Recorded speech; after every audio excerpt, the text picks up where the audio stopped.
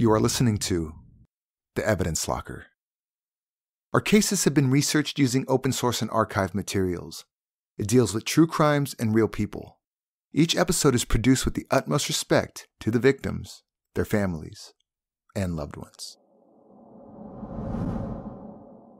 They seemed out of place, like they had been imported here from another world. In Wales in the late 1970s, seeing two identical black girls standing at the side of the road was not a common sight. The teenage twins were neatly dressed and hardly showed any emotion. Their collective gaze was cast downwards, and when they moved, they did so in a perfectly choreographed rhythm. One would walk behind the other, and their arms would hang along their sides. A white Mini drove up to the side of the road. A brown-haired woman jumped out and walked up to the girls. It was clear that they recognized her. She was their teacher. Kathy Arthur worked at Eastgate Center for Special Education in Pembroke and took a special interest in the Gibbons sisters. Every morning she would collect them from the bus stop and drive them to school.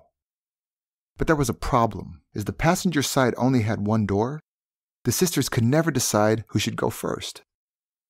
Kathy had to guide them, ushering them inside, one after the other. Thanks to the years of research by journalist Marjorie Wallace, incidents like these provide an insight into the strange case of the twins who refused to speak to anyone but each other. This is the story of June and Jennifer Gibbons, the Silent Twins.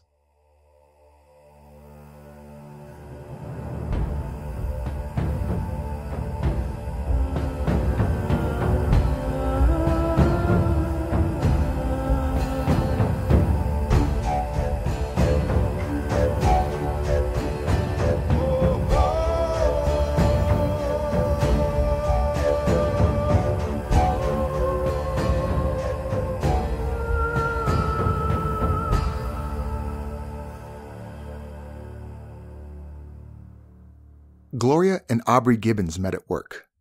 Gloria was a couple years older than Aubrey and had a job as a telephone operator at Sewell Airport in Barbados. She never passed her final exams at school and wasn't much fussed with academics. After high school, she took a course in typing and bookkeeping and knew she would always have work. Aubrey came from a large family and knew hardship as he had lost two siblings and his mother before he was 18 years old. He had received a scholarship at Harrison College, a prestigious high school modeled on British schools, and was known to be a bright and fastidious student. He was able to find employment as a meteorological assistant at Sewell Airport straight after leaving school. The couple married on the 8th of December, 1955. Sadly, their first baby passed away, but they were blessed with another baby in 1957, a girl they called Greta. They also had a son, David, who was 2 years younger. Many Commonwealth citizens relocated to Britain at that time, in what was referred to as the Windrush. In January 1960, the Gibbons family also moved to the UK, where Gloria's brother already lived. Soon after his arrival, Aubrey took the required aptitude tests for the Royal Air Force, or RAF, and was accepted. Gloria, Greta, and David joined him on his first assignment in England 6 months later. Aubrey was a true gentleman, and his education at Harrison College back in the West Indies helped him to settle well into the RAF. He loved playing cricket and drafts and did not spend all that much time at home. Gloria's whole life centered around her family and providing a happy home for their kids. Aubrey's job required the family to move around quite a bit.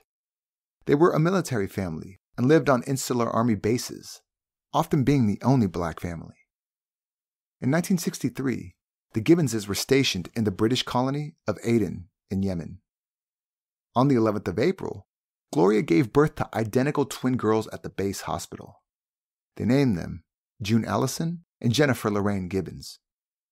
Gloria had her hands full with the two small children and two babies, and no family close by to help. But she loved being a mother and never complained.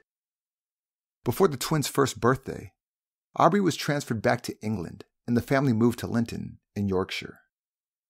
Aubrey worked harder than ever, and Gloria looked after the family, helping Greta and David settle into school, while caring for the twin babies, or twinnies as she called them, at home.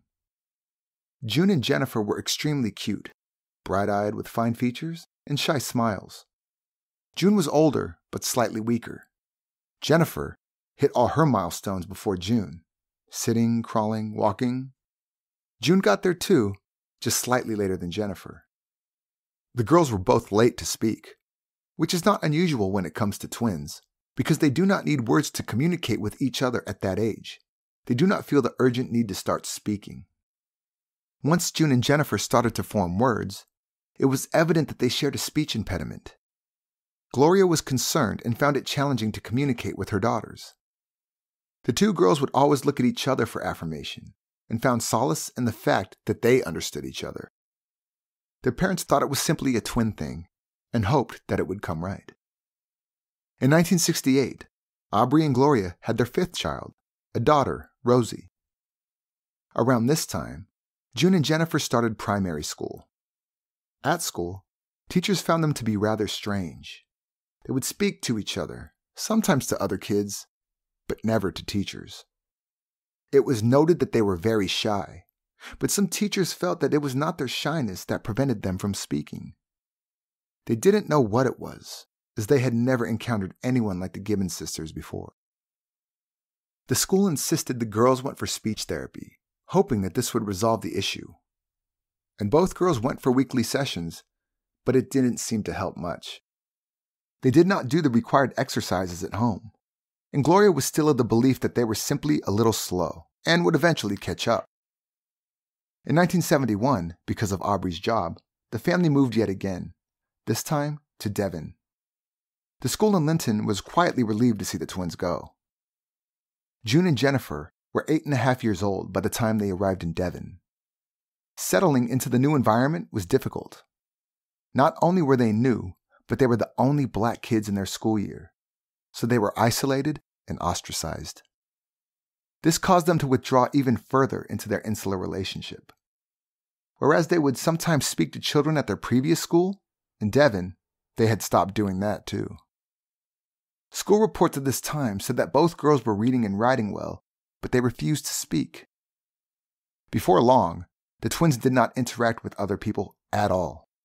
When they spoke, nobody understood, so they were asked to repeat themselves all the time. They found it terribly frustrating, so decided to stop speaking to other people altogether.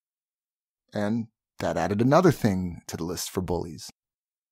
After 3 years of little progress in the speech department, the family were uprooted once again.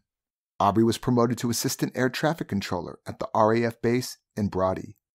So in 1974, the Gibbons family settled in Haverfordwest, Wales. The twins were now 11 years old and still did not reach out to anyone. They even withdrew communication from their family. Gloria and their older siblings would hear them converse to each other behind their closed bedroom door, but that was it. Their spoken language evolved into a modified version of Creole that only the two of them understood. The only family member who had the privilege of speaking with them was their younger sister, Rosie. The three of them shared a room and would play make-believe games with their dolls and soft toys. They recorded themselves acting out the different scenarios and gave the tapes to their sister Rosie to keep. When it was time for high school, the twins were sent to Haverfordwest Secondary School with their older brother, David. As was the case at most of their previous chapters, the Gibbons kids were the only black children in town, and all of them felt different. Being black in rural Wales at high school in the 1970s was challenging to say the least. June and Jennifer behaved even more strange. They would never look anyone in the eye when they were being talked to. They had a way of staring out in front of them and looking through people. None of their teachers had ever encountered anything like it. The sisters' zombie-like demeanor unnerved everyone who came in contact with them. They never ate at school or anywhere in public, and never went to the restroom there either. Whispers that they were possessed or that they had supernatural powers were doing the rounds at school. From a teenage perspective, the Gibbons sisters were weird twins who didn't speak and acted bizarrely. Hunting season for bullies was open, so insults and racial slurs were constantly hurled their way. Sometimes the bullying was physical, but the girls never reacted much.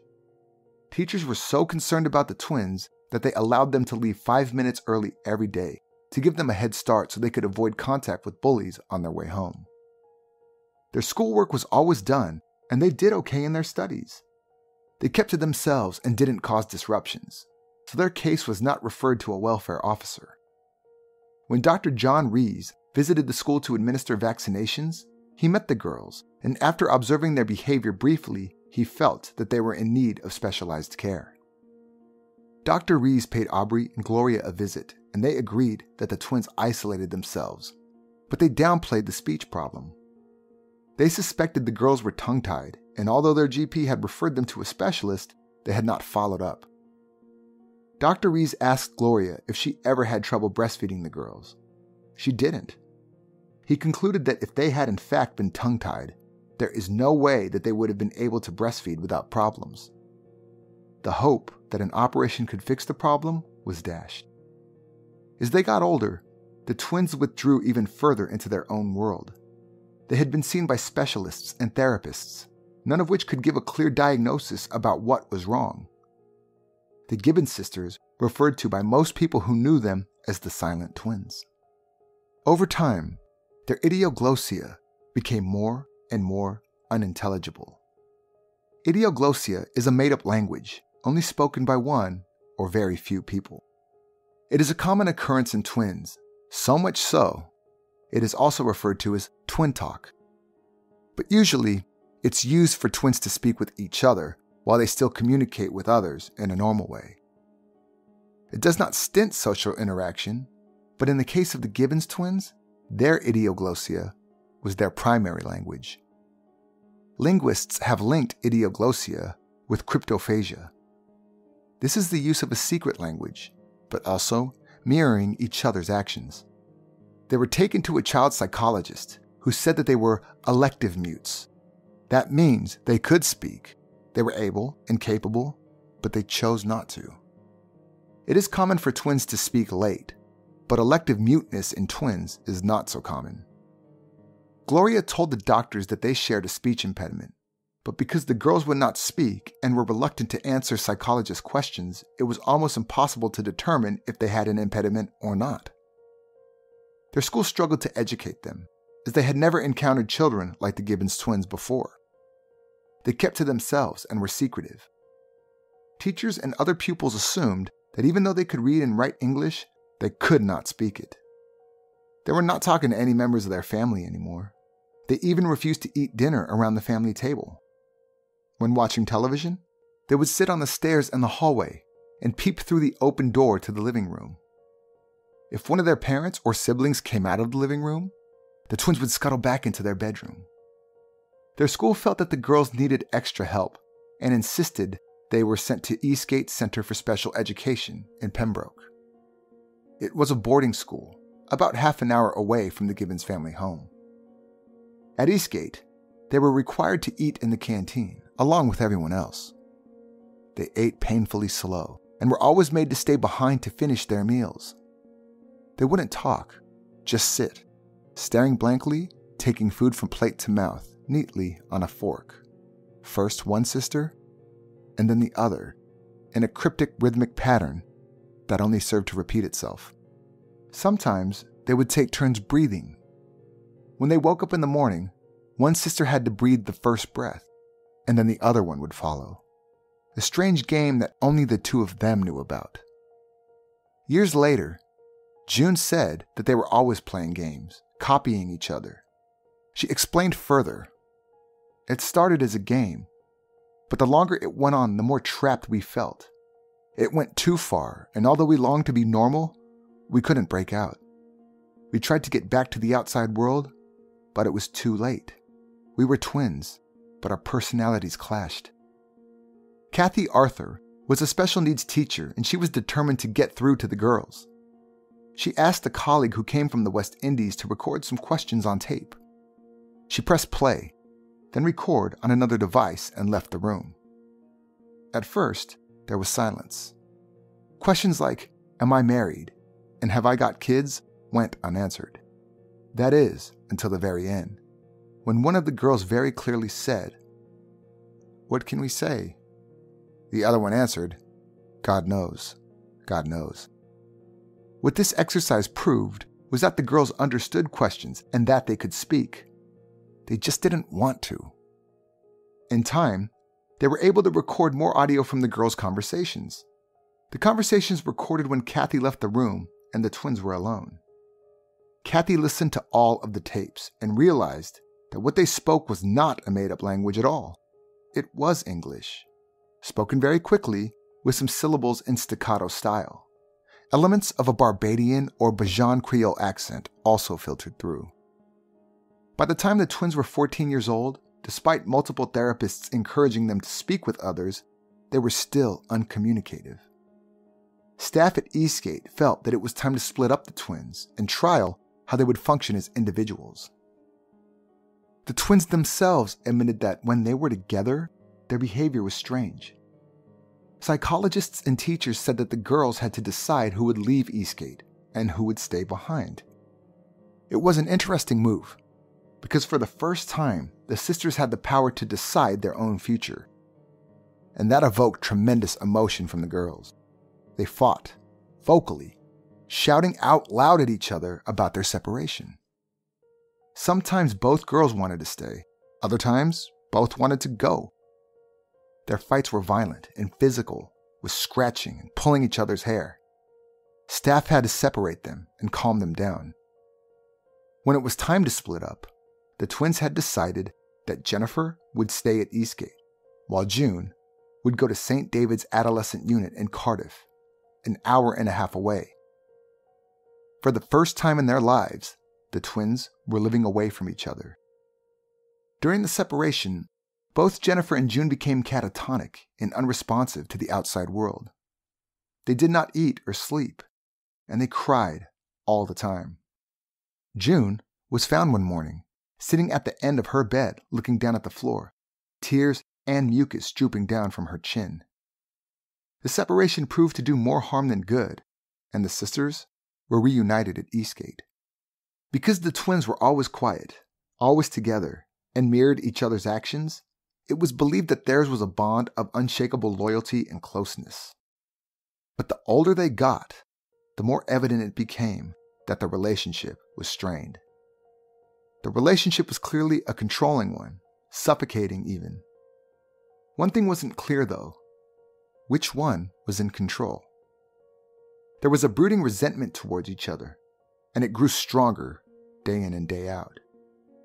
In Jennifer's diary, she wrote, "Somewhere I have a real twin in the world. June can't be my real twin. My real twin was born the exact time as me, has my rising sign, my looks, my ways, my dreams, my ambitions. He or she will have my weaknesses, failures, opinions. All this makes a twin. No differences. I can't stand differences. June hasn't got my mind, my looks, not even my build.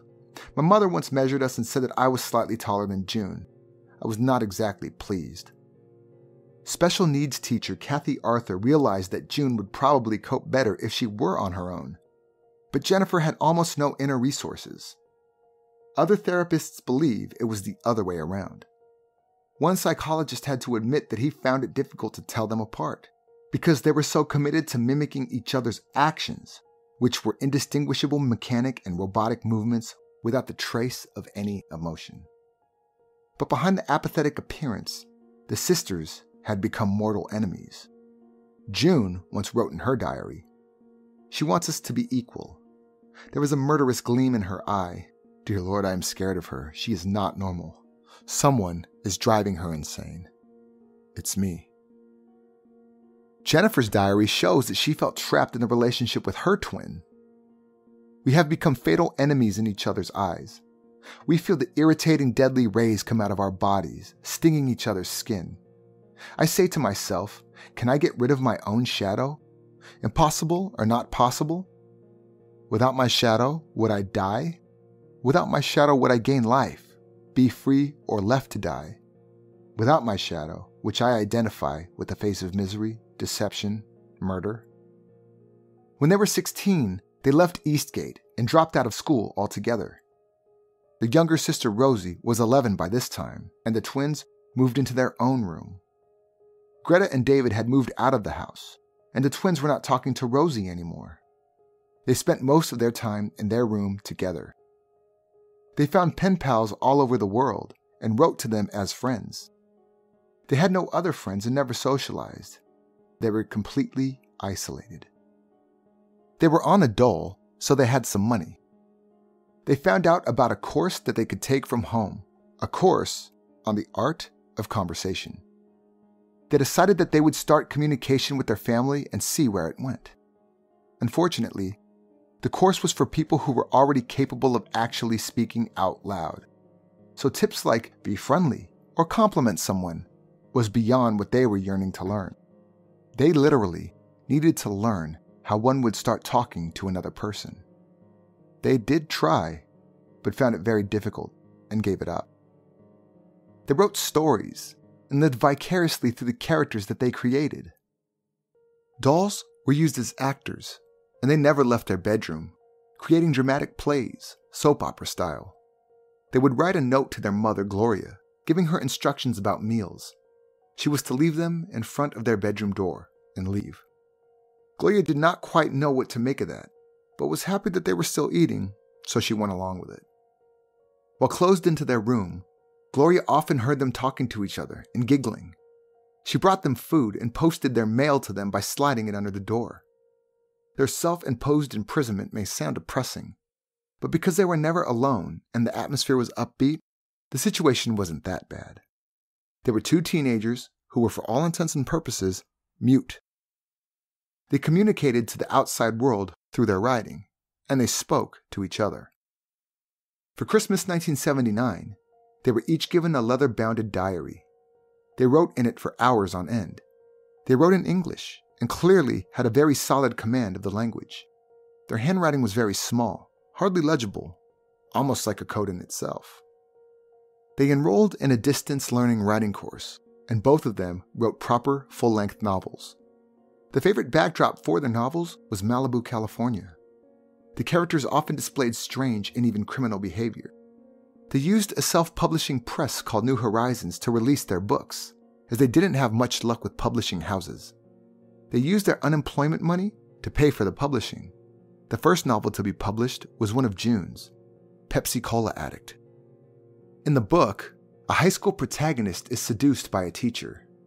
As a result of this, he is sent to reform school, where he is seduced again, this time by a homosexual guard.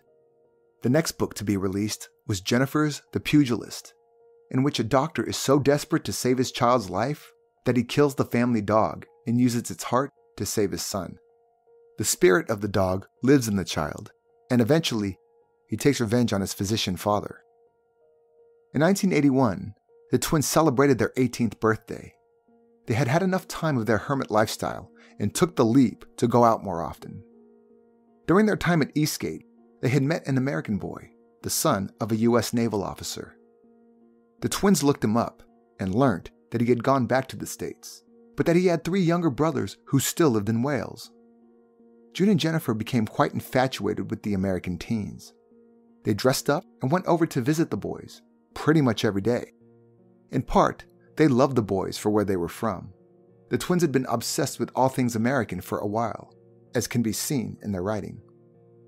This summer was life-altering to the sisters, as they were reaching out to people other than themselves.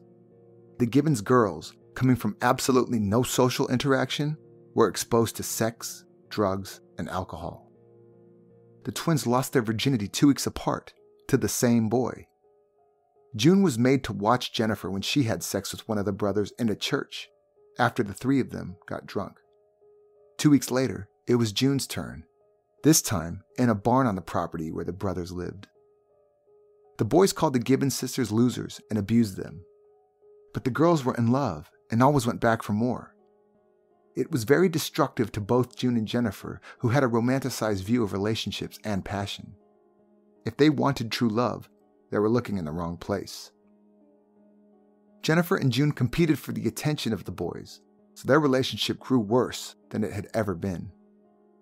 Jennifer wrote in her diary how she tried to kill her sister. She tried to strangle her with the wire of the radio, but didn't succeed. When June saw an opportunity a couple of days later, she pushed Jennifer into the river and tried to drown her, but she also didn't succeed. One day, the twins and one of the brothers were hanging out next to a stream. The boy took the wig off Jennifer's head and aimed to throw it in the river, but it was caught in a breeze and landed in some cow dung. He took a match and set the wig alight. The three of them watched in wonder as it went up in flames. The incident sparked something dangerous in the twisted threesome, and from then on, all they could talk about was crime. They dreamed about committing arson, vandalizing property, and stealing things. The two sisters now hated each other, but yet they were still happy. For the first time, they were out in the world, living some semblance of what they perceived to be a normal life. But even this wouldn't last. The brothers told them that they were moving back to America, and suddenly, the twins withdrew back into their old isolated bubble. But it seemed worse this time around, because by then, they had been exposed to the real world and realized what they had been missing out on all their lives. That fall, they came out of their room once more. They started taking to the streets at night, as June described it, looking for trouble. They committed a string of crimes. Most of the crimes were petty, like stealing or vandalism. But when they burnt down a tractor store in town, they could no longer be ignored. A fireman was badly injured trying to contain the fire. In her diary, June boasted that she was the arsonist of Haverfordwest and described her crime in detail, also implicating Jennifer. Pyromania is an impulse control disorder. People like the Gibbons twins who committed arson purely for the pleasure it gave them find a release of tension in watching their handiwork. It's an expression of sorts, a cry for help. They attempted to start a second fire at the technical school and vandalized the building. They were caught in the act and arrested on the spot. The sisters were kept in remand in Bristol for 6 months. Their diary entries in the period awaiting their trial showed that they had become bitter adversaries. Yet they could not bear the thought of being apart. June even wrote, "I really aim to be alone, yet I am deceiving myself. Can I stand being alone? My heart does not beat so fast now. It only beats fast when Jennifer is around." On advice of their legal representative, they pleaded guilty to 16 counts of burglary, theft, and arson in the Swansea court in May 1982. It was presented to the court that the girls had psychopathic personality disorder and that they posed a danger to society. It was quite a shock when the girls were admitted to Broadmoor Hospital for the criminally insane in 1982. It's an institution near London that is Britain's most notorious maximum security facility. In the 1980s, Broadmoor housed criminals like the Yorkshire Ripper Peter Sutcliffe and one of the Cray brothers, Ronald, and serial killer Kenneth Erskine. When the sisters were taken in, they were 19 years old. At the time, they were the youngest ever inmates. They were sentenced to an indefinite period, which was rather tough as they had no idea if they would ever be free again. In the end, they stayed at Broadmoor for 11 years. The twins weren't scared.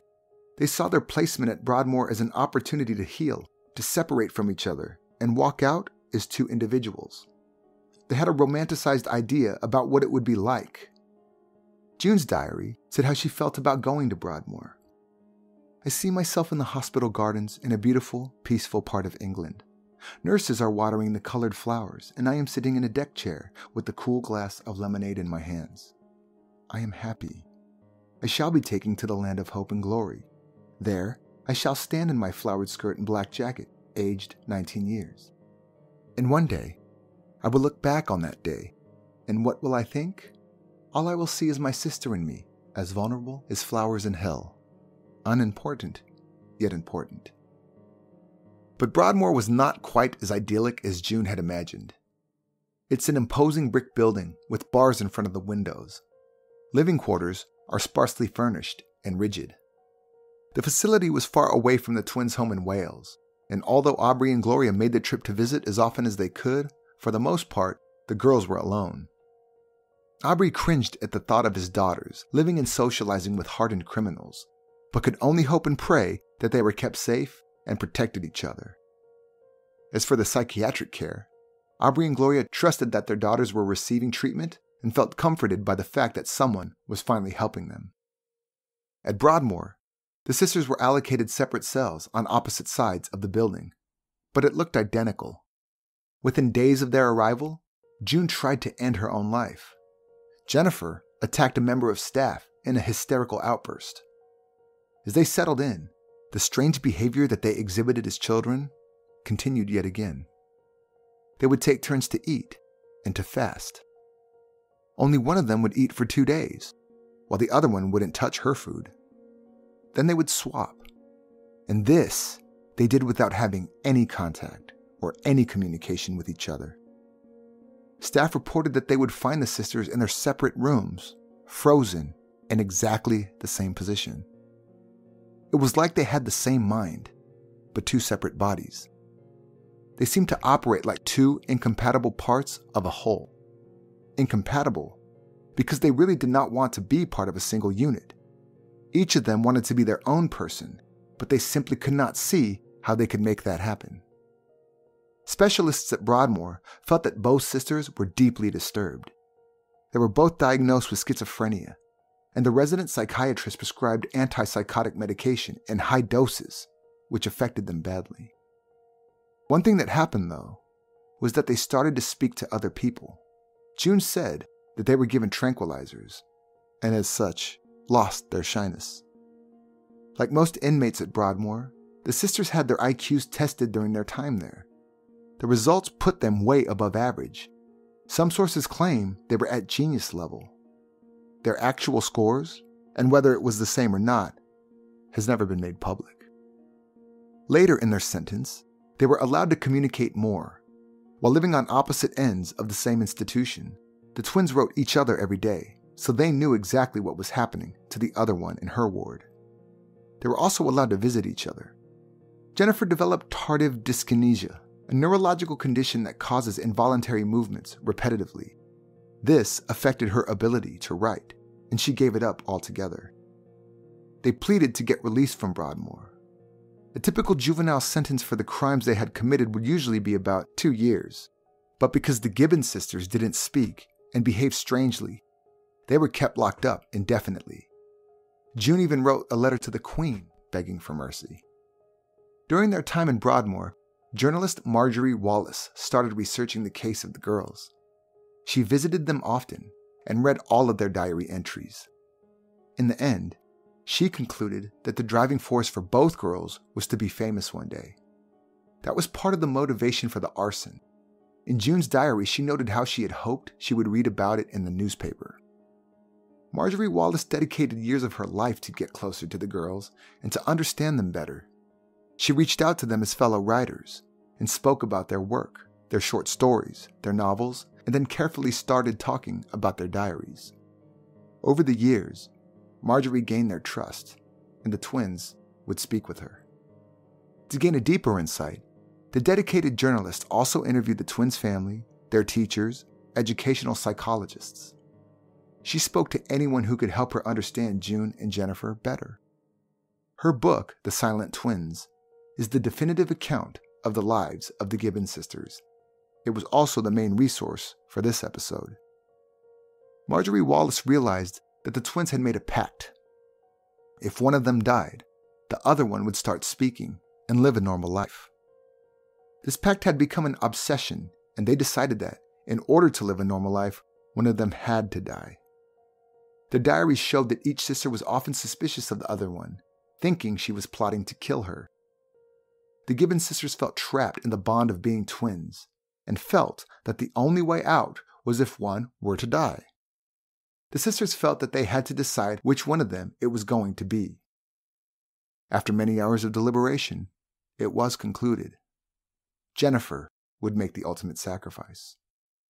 They told Marjorie about this, and she thought they were just joking, or that it was one of their games. But it wasn't.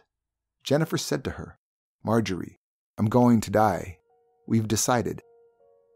In 1993, both sisters were set to be moved to the less secure Caswell Clinic in Bridgend, back in Wales.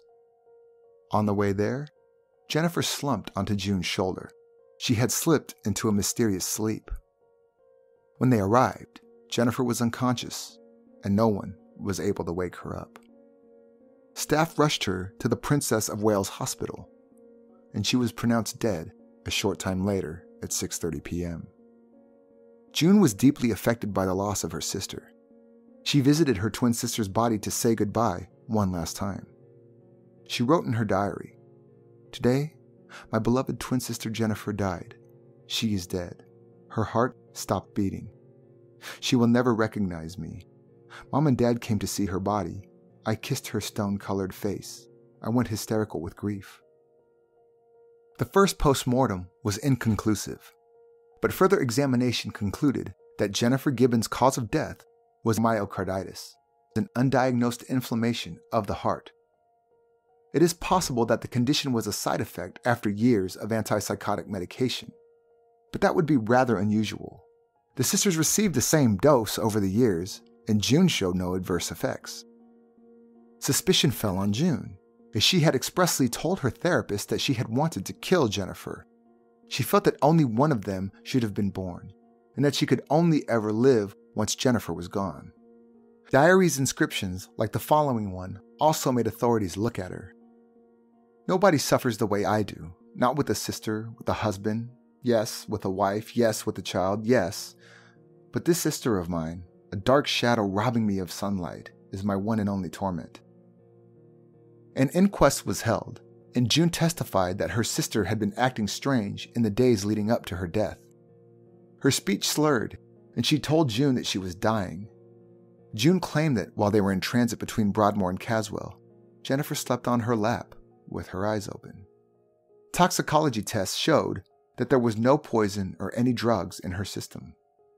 Blood tests showed a significant drop in red blood cells. In the end, the coroner ruled out foul play.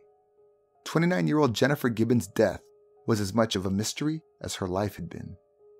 Her funeral was held 2 weeks after she passed. On her headstone is a poem written by June. "We were once two. We two made one. We no more two, through life, be one. Rest in peace."